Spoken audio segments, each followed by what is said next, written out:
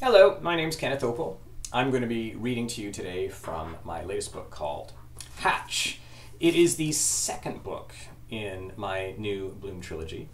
In the first book, Bloom, I introduce you to my three main characters, Anaya, Petra, and Seth, who live on Salt Spring Island, and after a huge deluge, strange black plants begin to grow all over the island. There's a tall, spiky bamboo-like thing that takes over farmers' fields. There's a snaking vine that emits a sleeping gas and sneaks into your house and grows into your nostrils and down your throat. Worst of all is a pit plant that grows underneath the earth and waits patiently for its prey to walk overhead, maybe a raccoon, maybe a deer, maybe a human. And the prey falls into this huge vegetable sac which seals over and emits these digestive enzymes which basically melt its prey.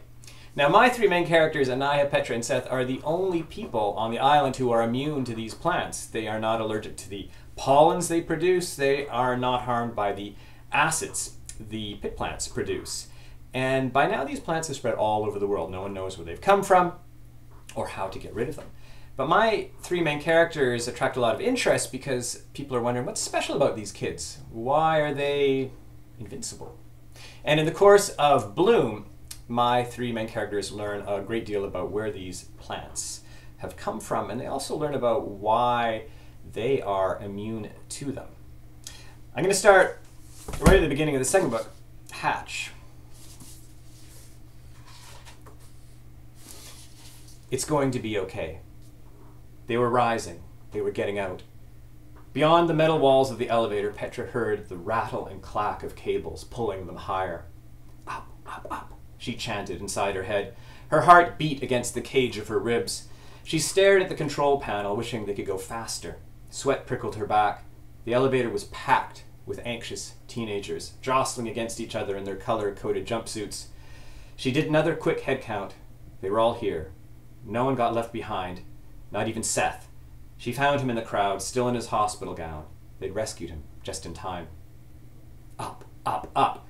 Soon the elevator would jolt to a stop. Soon the doors would open. Soon they'd be free. Beside Petra, Anaya squeezed her hand. Petra squeezed back. She was so grateful to have her oldest friend in the world with her. It didn't matter that Petra or Anaya looked different now. It was still Anaya, and she, Petra, was still the same, despite everything. I am still me.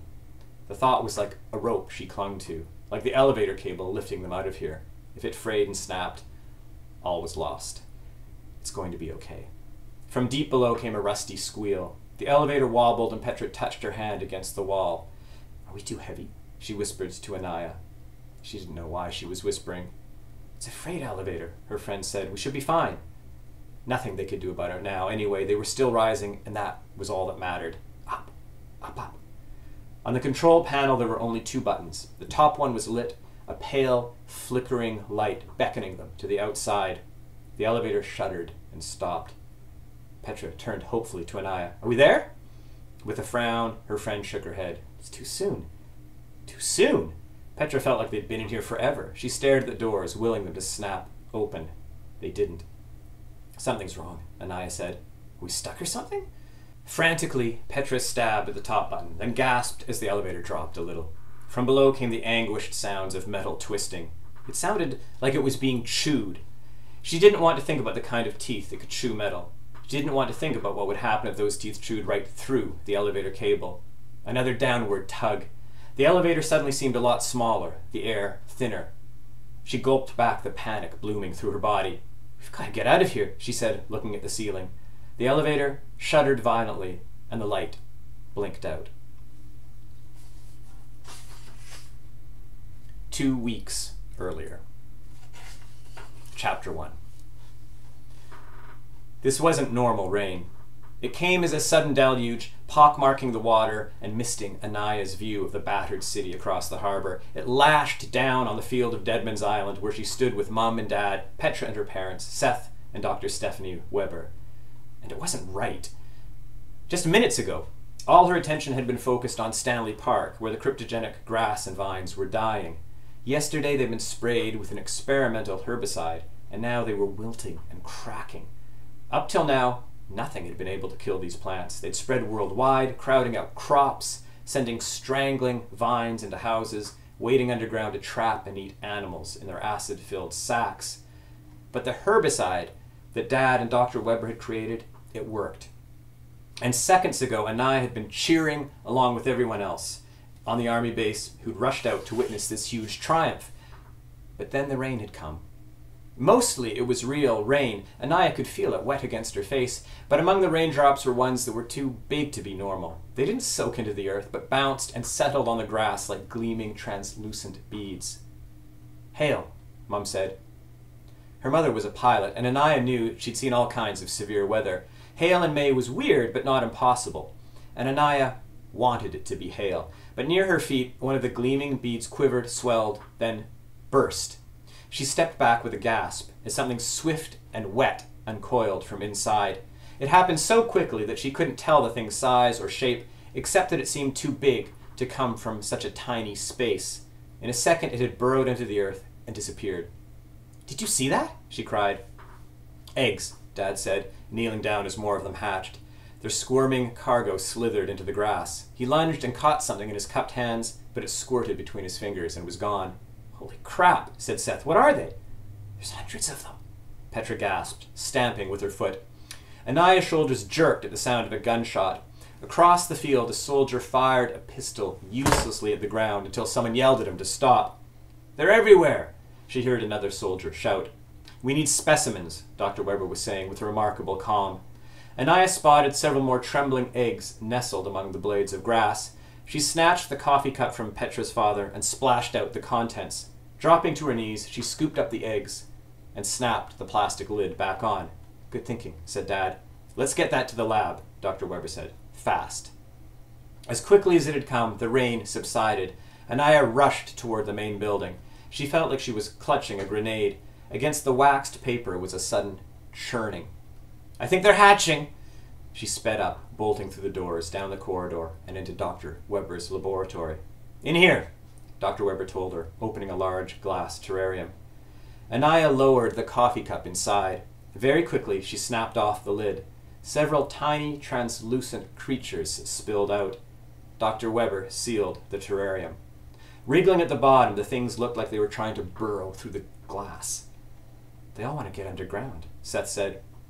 "They're larvae," Dad remarked, leaning closer, trying to find somewhere safe to grow.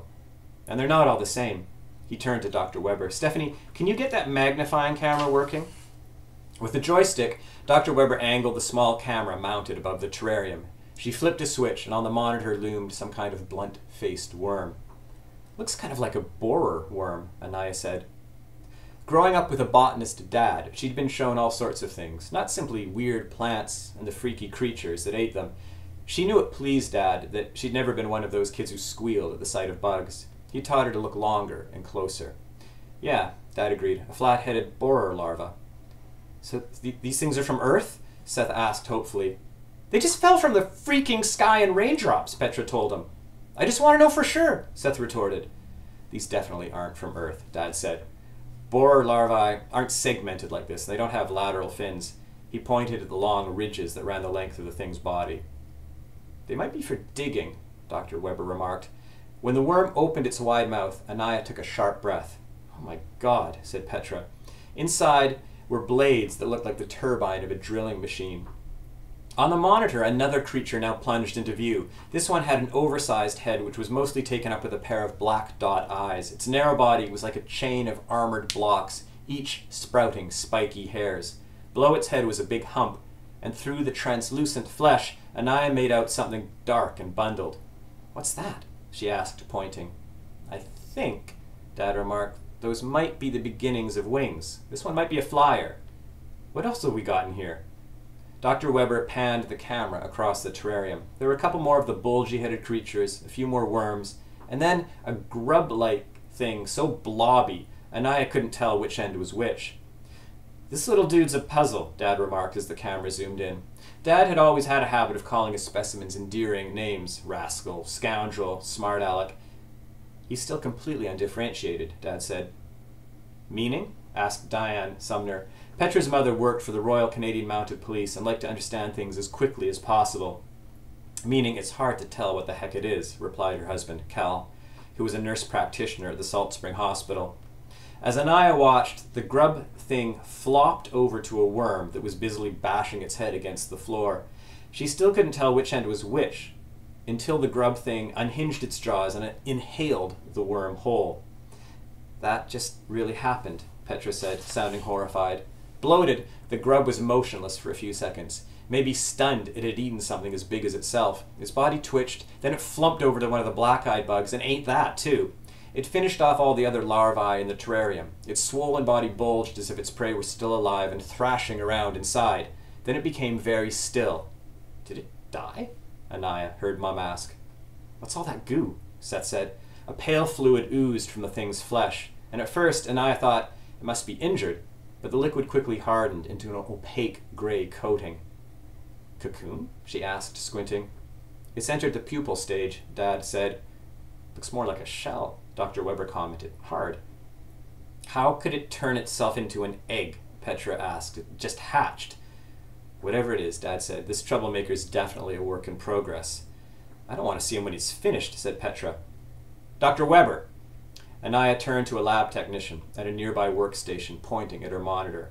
On it was a weather broadcast showing a huge white swirl over the Pacific Ocean. Its eastern edge covered the west coast of North America, including Vancouver. That's one heck of a system, said Mum. It's like that big rain a couple weeks ago, Seth said.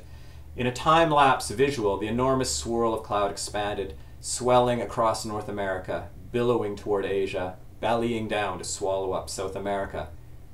Except this time the rain is eggs, said Anaya, not seeds. Is this it? Asked Petra. Are they invading? They. Anaya stared at the creatures beyond the glass. These aren't them, are they? The cryptogens? That was the name they'd given them. It meant species of unknown origin. Maybe it was more scientific than the word aliens, but it was no less scary. Not a chance, said Dr. Weber, nodding at the terrarium. These things aren't higher order life forms. They're oviparous, egg layers, insects by the looks of it. It's definitely a new invasion, but not the big one. Just another bit of an alien ecosystem, Dad said. First, they sent down the flora. Now we're getting some fauna. Step away from your workstations.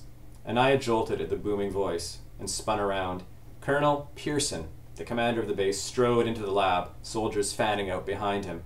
What's going on? Dr. Weber demanded. He knows, Anaya thought with a clenched heart. Pearson knows what we are. And that's the beginning of Hatch.